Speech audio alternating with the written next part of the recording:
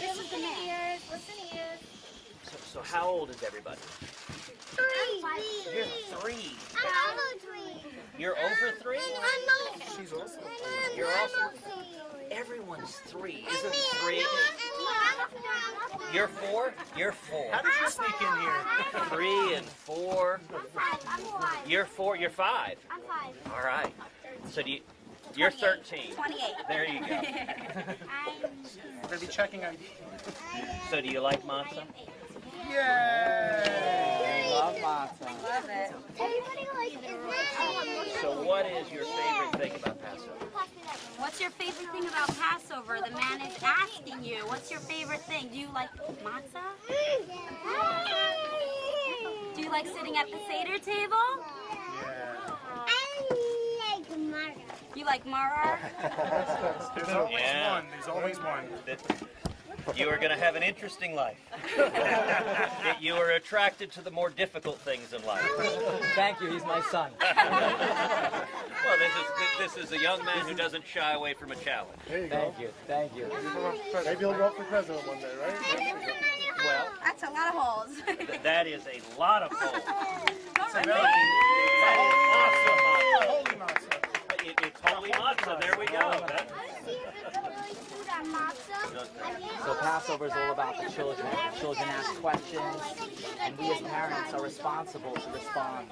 They ask questions about morals, about, I don't know if they really get to the real deep stuff, but in their own childlike way, they ask questions, and it's important for us to give them the values, to give them the morals, to teach them the message of freedom and peace. So this is such a big thing for us that you're here today. I have been privileged to be at many a Seder table. Wow. And a little over a year ago, I joined some good friends of mine in Houston at their Seder table, and the patriarch of the family, David Mitzner, he was at the time 99, and he went through. He actually survived the Holocaust by being in a gulag in Russia, and he spent 9 years in the gulag, and said, "Praise God, I was in the gulag because otherwise I would have been killed." And I had the privilege of sitting next to David, and I said, 99, that's really something. And David's response, he said, 99, nothing. Next year, that will be something. And then next year, I had the great joy of going to his 100th birthday. He's remarkable. Wow. Very special. They walk through over here, the fish are hanging. They walk through the pretend split sea. And they pretend they're leaving Egypt through the split sea. That's fabulous. We all pick up our hand and we say we're free, and we leave through the split sea with our matzahs on our back, just like they did back then. That's wonderful. And you've got fish like flying in the air. Nemo. Sure, absolutely. We have a special, it's not really a matzah oven, it's a pizza oven, which was transformed to a matzah. We make miracles today as well. There we go. It gets the job done. So we need you to, if possible, if you would like to take your matzah, Sure. You can hang it over the roller. Hang it. There we go, just like that. All right. special matzah baker, who by the way is my brother. Excellent. How you doing? Very good to meet you. How many rabbis have you met that have the last name Winner? Like W-I-N-N-E-R. We're the Winner family. That's how we roll. Well, I hope that your name proves a blessing in the election. Amen. Thank you. Thank you. Big blessing. And in fact, if the headline the day after Election Day simply said my name and your name back to back, I would be happy with that. Yeah, brush it off. Senator, if you win the election, as easy as you just make that matza, you'd be good shape. Well, very good. Good job. I wouldn't suggest eating a lot of it, though. They call matza the bread of affliction. It's called $20 a pound. It's hardly the bread of affliction.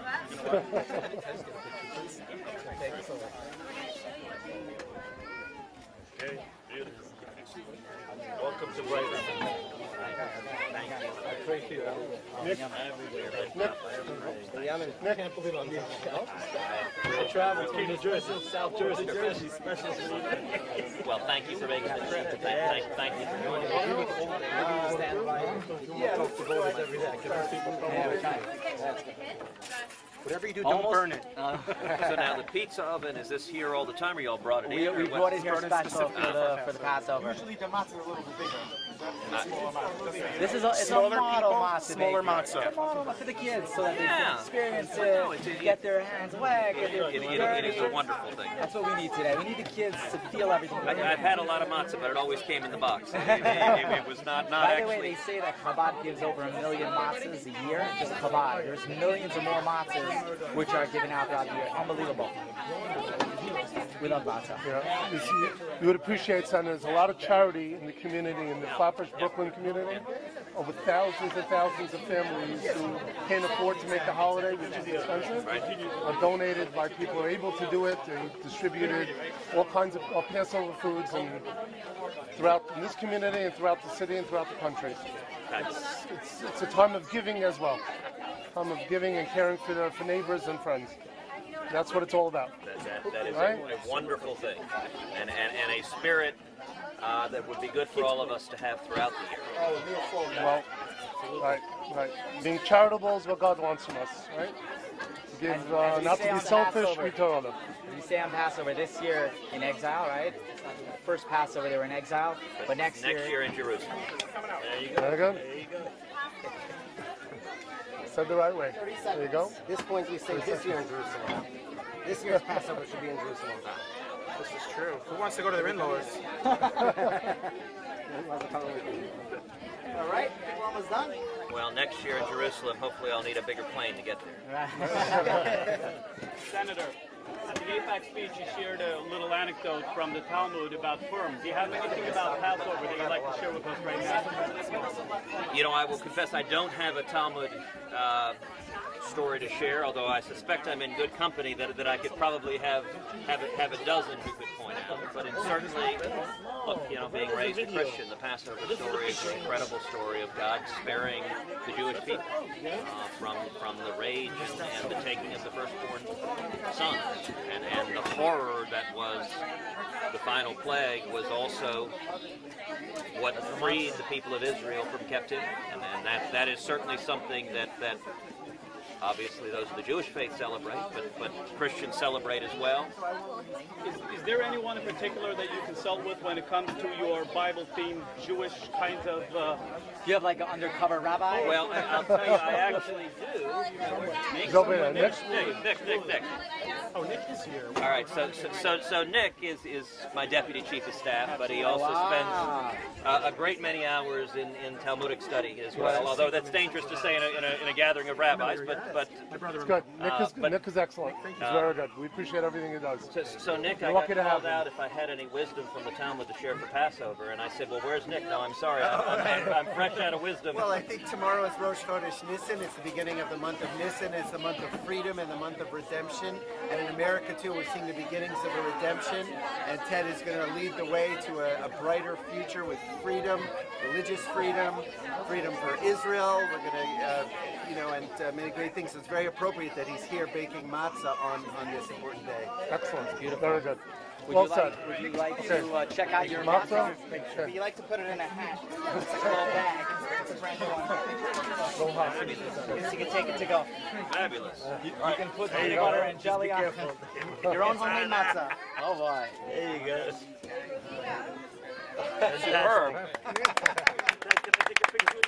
Absolutely.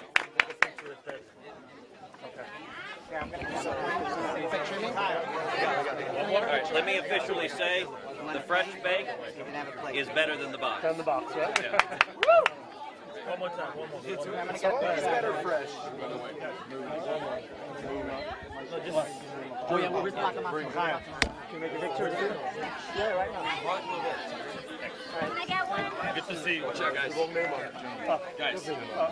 I'm a little short. Give him the real thing. He's coming out this way, right? Yeah.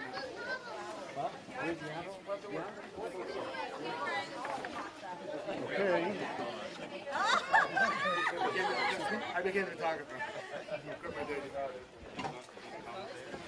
have to get on my tiptoes. You did well. You did fine. Can you do it for the West Coast? The West Coast. Where's the mask? Oh, the paparazzi. David.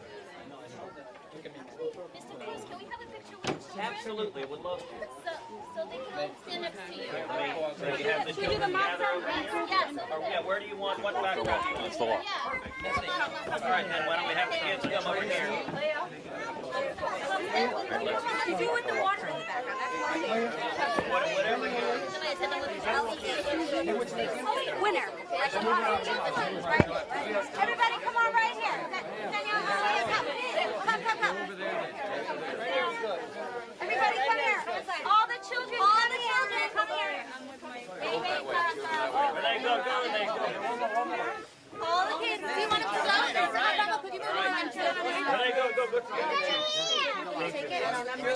Take a picture. Guys, everyone wave.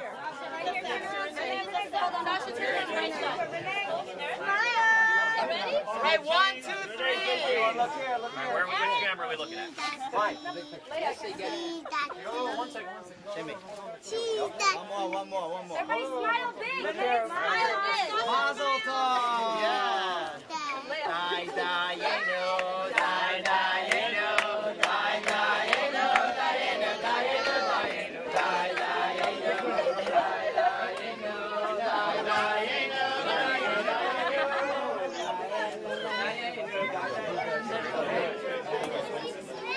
Well, many blessings and thank you. Thank you for welcoming me here.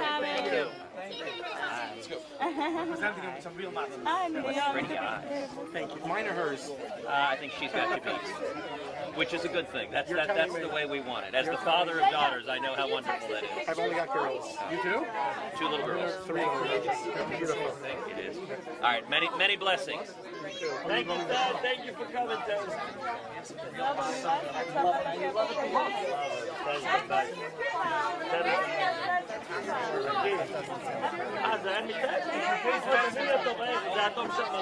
Okay. All right, everybody, thank you so much for coming.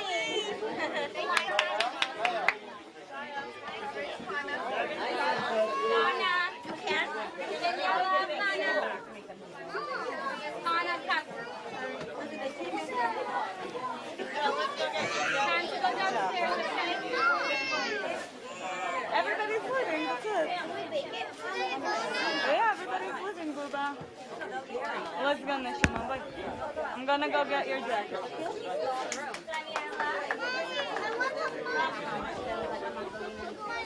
Come, Ethan. Come, time to go down. Come, let's go. It's time to go downstairs. Thank you. After you take it from here.